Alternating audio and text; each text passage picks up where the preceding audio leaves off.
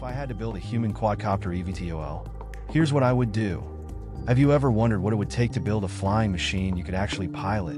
Your very own human quadcopter eVTOL? Today, I'm going to break down exactly how I'd approach this futuristic project.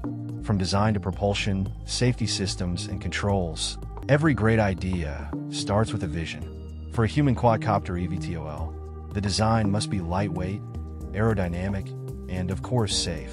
I'd go for a compact design, with a central cockpit surrounded by 4 rotors positioned at equal distances. I'd use materials like carbon fiber for strength and weight reduction, and I'd aim for a design that could carry 1 or 2 people comfortably. The propulsion system is the heart of any eVTOL. I'd opt for highly efficient electric motors, most likely high-torque brushless DC motors. Each rotor would have pitched propellers for maximum control and thrust optimization.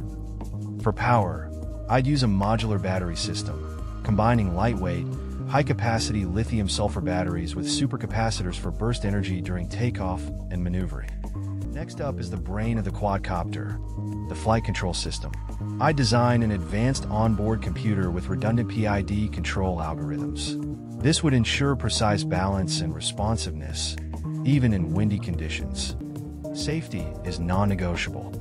I'd integrate an emergency parachute system for the entire vehicle, along with multiple redundancies in the flight control hardware.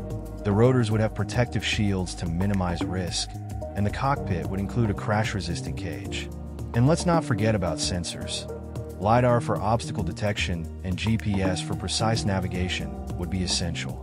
Before putting this eVTOL in the sky, rigorous testing is key. I'd start with scaled-down prototypes and flight simulations. Once the design proves stable, it's on to real-world testing in controlled environments. Iteration is the name of the game. Every test teaches us something new, helping us refine the design until it's ready for prime time. A human quadcopter eVTOL isn't just a cool toy. It has real-world applications. From personal commuting to search and rescue missions, the possibilities are endless. Imagine beating traffic, delivering supplies to hard-to-reach areas, or just enjoying the thrill of personal flight. The future is limitless. So, what do you think of my approach? Have ideas of your own? Let me know in the comments below.